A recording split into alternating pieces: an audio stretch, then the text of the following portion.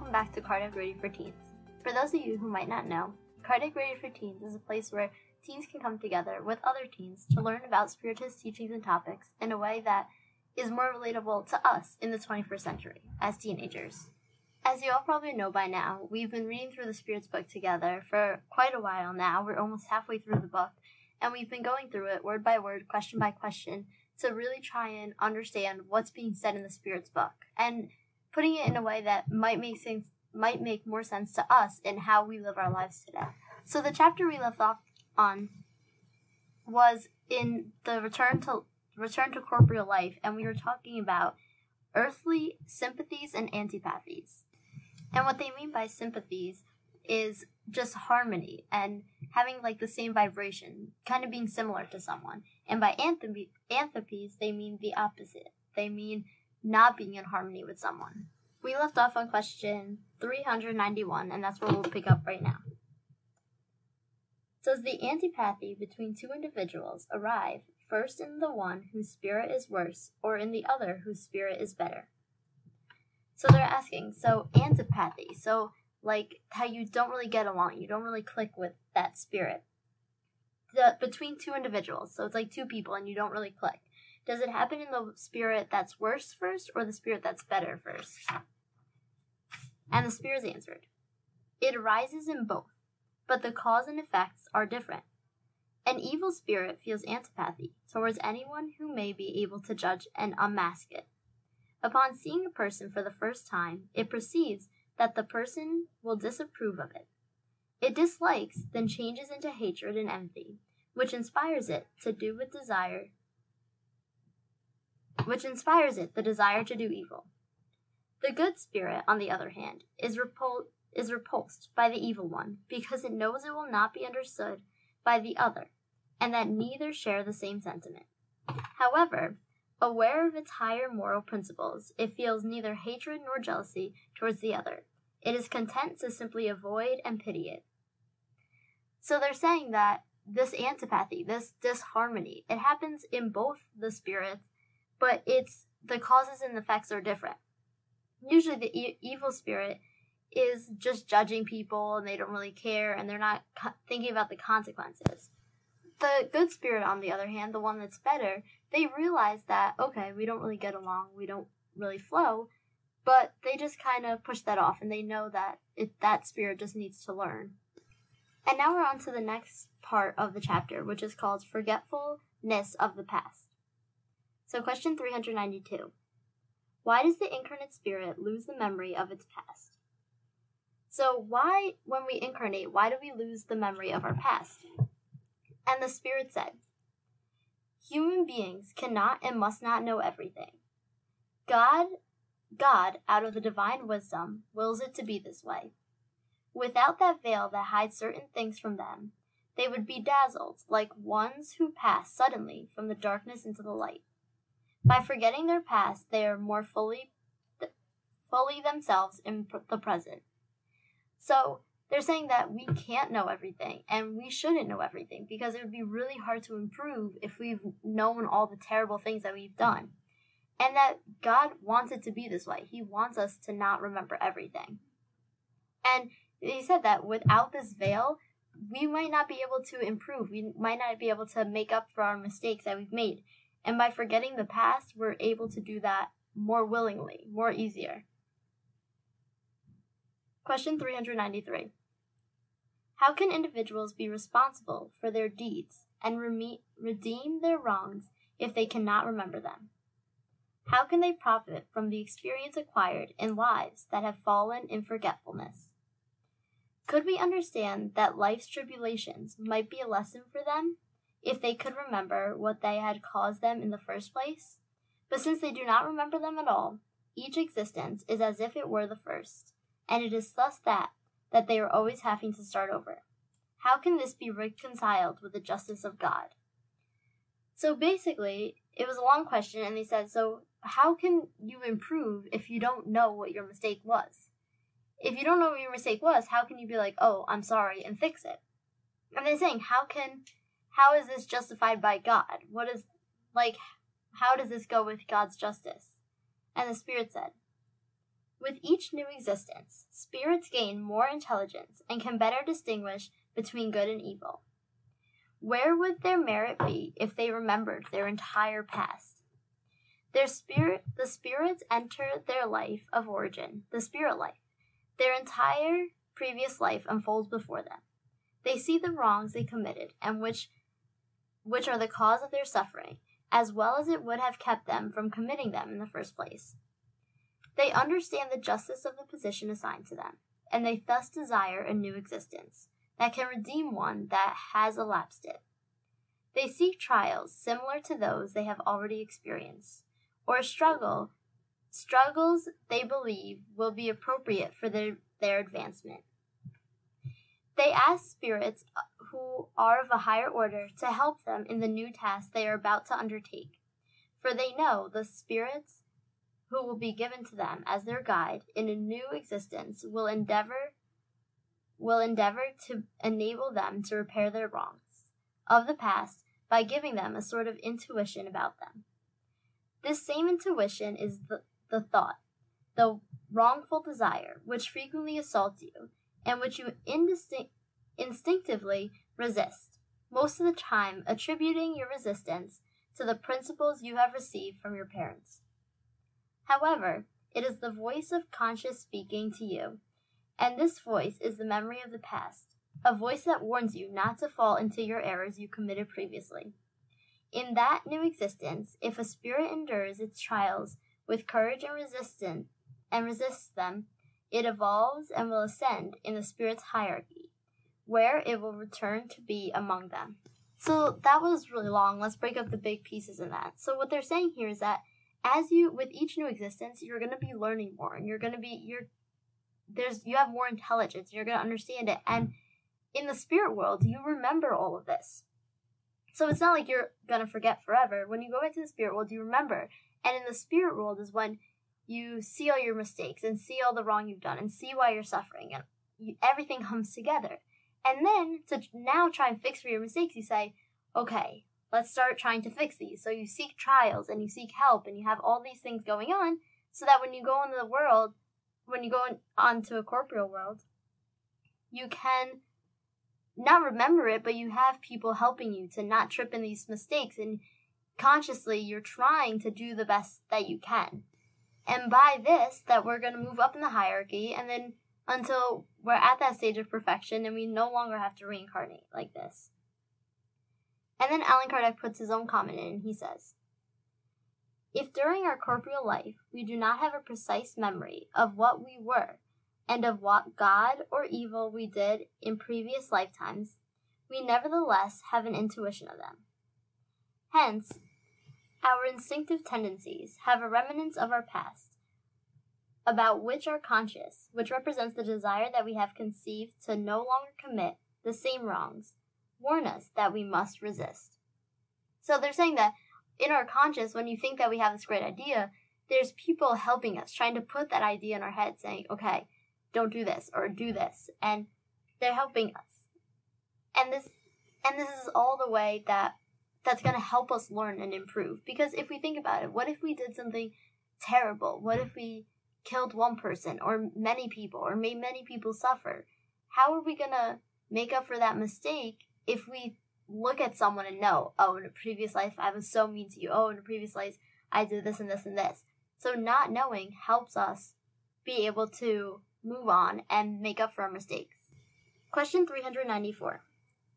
On worlds more advanced than ours, where beings are not subject to all our physical needs and infirmities, do they understand that they are happier than we are?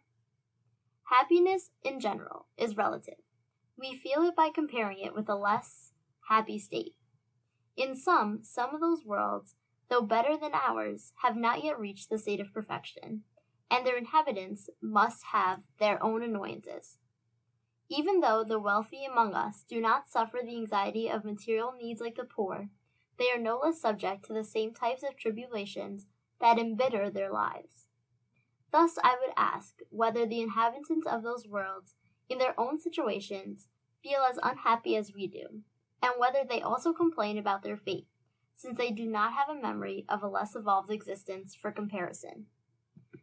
So they're asking here, so if we feel unhappy sometimes and we go through many struggles and we're sad, what about the people who are in worlds that are less evolved than ours? So that's what they're asking about. So if we're unhappy and sad and struggle, what about the worlds that are worse than ours? What do they feel? And the spirits answered. Two different answers apply to this question. There are worlds among those you are speaking about, on which the inhabitants have a clear and exact memory of their past lives. You should understand that these can and do know how to appreciate the happiness that God permits them to enjoy. However, there are worlds whose inhabitants' situations, as you say, in better condition than yours, are no less subject to great annoyances and even misfortunes. They do not appreciate their happiness because they do not remember an even unhappier state. Nevertheless, if they do not appreciate it as incarnates, they will as spirits. So what they're saying here is that in some worlds, the people know their past and they can understand their past. So they understand that what they have now is better. But for other people on other worlds, they said that they just have the same kind of misfortune as we do. They struggle through things. They're happy sometimes. They're sad sometimes. So it's just like us. But they said, nevertheless, if they do not appreciate it as incarnates, they will as spirits. So even if you don't appreciate what you have right now, when you get to the spirit worlds, you're going to see that what you had was better than what you used to have. And then Allan Kardec puts his comment in and he says, in the forgetfulness of past existences, especially when they were painful, is there not something providential where the divine wisdom is revealed? It is one of the more highly evolved worlds when this memory of unhappy lives is nothing more than a bad dream, that the memory of such lives resurfaces. On less evolved worlds, however, would present misfortune not be increased by memory of everything that had endured in the past. Therefore, we conclude that everything that God has made is well made, and it is not our place to criticize the divine work and say how God ought to have regulated the universe. So what they're saying here is that, isn't it that on the more highly evolved worlds, they remember more of their past, but they're also not affected by it as much because they're more evolved. They understand more. But on the less evolved world, if we knew our past, would that really help us, or would that make us worse? Would that make us keep holding grudges and keep making the same mistakes? And that's why he said, so we can't judge what God did. Everything that God did is perfect in the way that he did it. So we can't judge what he did, and it's not our right to say what he should have done and what he shouldn't have done. And then Allan Kardec continues. The remembrance of our former personalities would entail serious inconvenience. In certain cases, it could cause us a great deal of humiliation. In others, it could exile our pride and so hinder our free will. God has given us just what is necessary and sufficient for us to improve ourselves. The voice of conscience and our instinctive tendencies keep us from doing harm. We would further add that if we had the remembrance of our own former personal acts, we would also be able to remember those of other people, and such knowledge could have the most unpleasant effect on our social relationship. Since we do not always have a good reason for being proud of our past, it is almost always a blessing for a veil to have been thrown over it. This concurs perfectly with the doctrine of the spirits regarding worlds that are more evolved than ours. On those worlds where nothing reigns except good, there is nothing painful about remembering the past. That is why previous lifetimes are frequently remembered as easily as we remember what we did yesterday. As for the sojourn, that one that may have had on less evolved worlds, the memory of it is nothing more than a bad dream, as we have stated.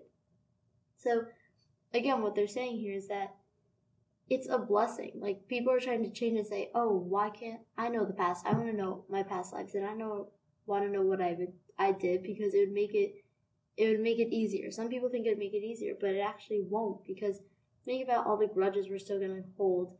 And since we know that we're always moving up, we're always evolving, it's very likely that in our past lives we were rather at the same state, we haven't evolved, or we were below it. We had to be below it because we've all been working up.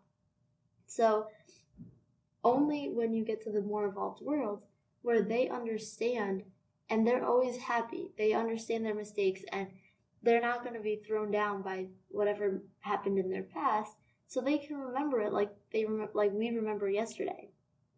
But if you're still trying to work over these mistakes and you're not ready to know your past lives yet, then it's not your time, and we shouldn't really question that. Question 395. Can we obtain any revelations about our former lives? So, can we have anything about our former lives? Any sort of hints at our former lives? And the Spirit said, not always. Nevertheless, many know who they were and what they did. If they were permitted to speak openly, they would make curious revelations about the past. So you don't always have these revelations or these facts about the past. But some people who do know, they don't know everything about their past life. They don't remember it perfectly, but they know that they were this kind of person, they had this kind of job, and then they did this and this and this. So if they were permitted to speak only, they say here, then they would make curious revelations. So sometimes when people do know, and if they were just going to speak about it openly, maybe they would start saying some crazy things about the past that maybe happened, maybe didn't, but they're over dramatizing it. Question 396. Some people believe they have a vague memory of an unknown past. It appears as a fleeting image of a dream, which in vain they try to retain. Wouldn't this belief simply be an illusion? So when people have a little dream, and it's like a vague memory in the back of your mind thinking, oh, in my past life I was a doctor, oh, I did this, oh, this person was my sister, some vague little memory, like a dream. So wouldn't that just be an illusion, or could it actually be true? And the Spirit said, it is sometimes real, but more often it is an illusion to be guarded against. It could simply be the effect of an overexcited imagination. So sometimes this is true, and sometimes it's a hint at what your past was and what something that happened in your past. But they said more often than not, so most times it's just an illusion. You're just dreaming. Because if I think right now, oh, I really want to be a doctor, I can create a whole image of me in a past life being a doctor. But that could just be an imagination. Well, that case right there, it was an imagination. I'm just imagining that happened. But in some cases it might be real, but most times it's just people imagining things and wanting it to be real. Question 397. In corporeal existences of a more evolved nature than ours, is the memory of previous lives more precise? So, in the worlds that are more evolved than ours right now, do they have more precise memories? So say, on Earth, only a few people here and there can know only bits and pieces about their past lives. But now what about on more evolved worlds? Do they have more things that they can see from their past? And the Spirit said, yes. As the body becomes less material, they become easier to remember. The memory of the past is clearer for those who inhabit worlds of higher orders. So yeah, that's 100% true. The people in the less evolved worlds, they see less of their past than the more highly evolved worlds. And that comes with evolving. If you evolve, then you get that right to see more of your past because they know that you're not going to change really who you are, or you're still going to be able to overcome and you're going to understand the things of your past better than those of the less evolved world. Question 398. Since people's instinctive tendencies are a reminiscence of their past, then by studying those tendencies, can they know about the wrong they committed? So they're saying, so if you study what you did in the past, saying, oh, I see that I did this mistake, and then this mistake, and then this mistake. So can they fix it by doing that, by studying what they did wrong? And the Spirit said, "Undoubtedly, to a certain point. However, it is necessary to take in account that improvement may always be taking place in the Spirit, and resolution it made is in its errand state. Their present existence could, in fact, be much better than the preceding one." So yeah, they could always do that, and maybe they are getting more evolved, so they will be able to do that, because they were better in this life right now than the past one. So they will be able to look back and see, oh, that was a mistake, now I fixed it, maybe now I should fix it, and see what they could do. And then there's a second part to this question, and it says, could it be worse? In other words, could persons commit wrongs in their past existences, which they had not committed in their present existence, which they had not committed in preceding ones? So, could you do worse mistakes in this life right now than you did in your past life? And the Spirit said, that depends on their advancement.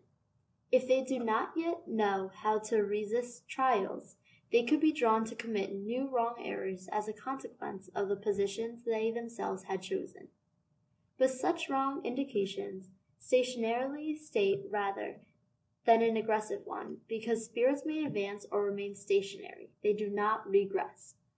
So they're saying here that when you're less evolved, maybe like in one life you did all these mistakes, and then in your next life, let's say it's your present life, then you did a whole bunch of other mistakes. So you didn't fix any of the old mistakes, and you just made more mistakes for yourself. But that wouldn't be going backwards. That's just kind of staying in the same place. You haven't evolved. We talked about that way in the beginning, how it's like a staircase, how you're going up, or you can sit on the stairs and you cannot move, and you'll just be stuck there sitting on that same step for a long time until you decide to get up and move, but you're never going to go backwards down the stairs. So that's where we'll leave off today, but before we leave off, I'd like to read our daily message from the Daily Book of Positive Quotations by Linda Picone for today's date, August 29th. This one's titled Strength. What does not destroy me makes me stronger. Tough times can make us stronger and wiser. Knowing this doesn't really make tough times any easier though, at least not while we're going through them. But it's worthwhile to remind ourselves often of this truth. Of course, we get stronger, not simply because we go through tough times, but because we can call upon our best selves to find our way through them. We draw on our humor, patience, courage, and other qualities, and in doing so, learn the power of our inner resources. I will survive the difficult periods in my life, and after each one, I will be stronger, more resilient person. I wish everyone the best of luck as schools be starting again, and if at all you guys have any questions, comments, concerns, anything you want to talk about, whether it's about Kardec Radio, or if it's about the book, or if it's about school and you just want to talk, feel free to email me at kardecradioforteens@gmail.com, and I'll get back to you right away. I'm Bia, and this is Kardec Radio for Teens. Thank you all for listening. This has been Kardec Radio for Teens. Thank you all for listening.